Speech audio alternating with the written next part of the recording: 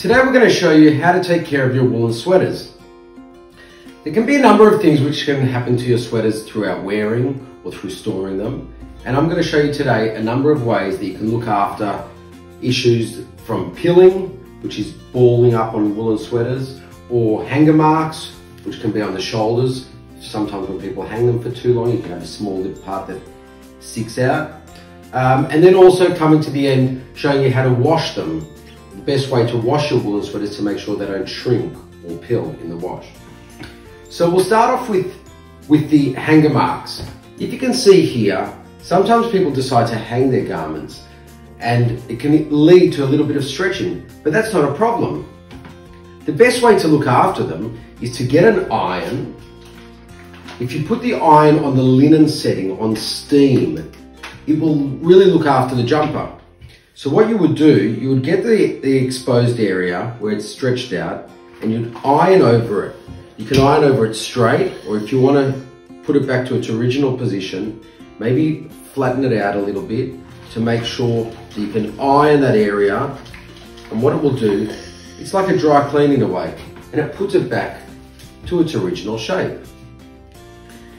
Now, that's not only do you iron out to get the stretch marks, but you can iron out also to get crease marks out from wearing or from folding, and it really makes the jumper look pristine.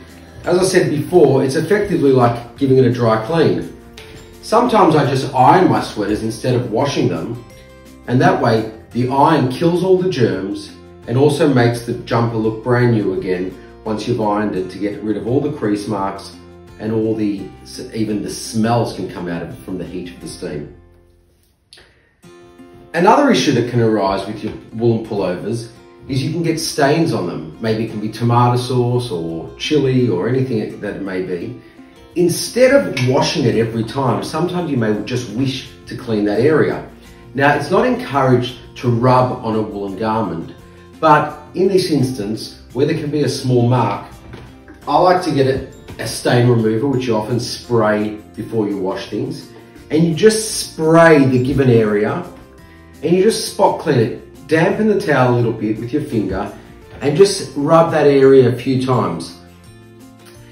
It should get the stain out.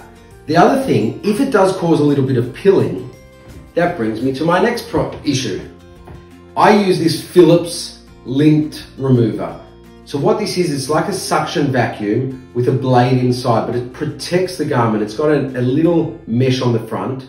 And what you would do, you switch it on with the batteries and you put it on the area that's got pilling, or if you cause a little bit of pilling from the washing, and it sucks it up like a vacuum and shaves off that extra part. It won't damage the garment because it's got that protection mesh between it. I like to do all of my cleaning and all of my work on an iron board. I find it's a flat surface, so it enables you to put the garment flat on the board, and it doesn't cause any marks or any ability to damage the garment, both with the depiller or with the iron. Being a flat surface is very, very important. I can show you on another garment. This is an old one of mine because most of our garments last a lifetime, but you know, sometimes through washing many, many times, you do get areas where it may not remain looking so new. So what happens, you just get it here, you use the depiller or lint remover, you can call it whatever you want.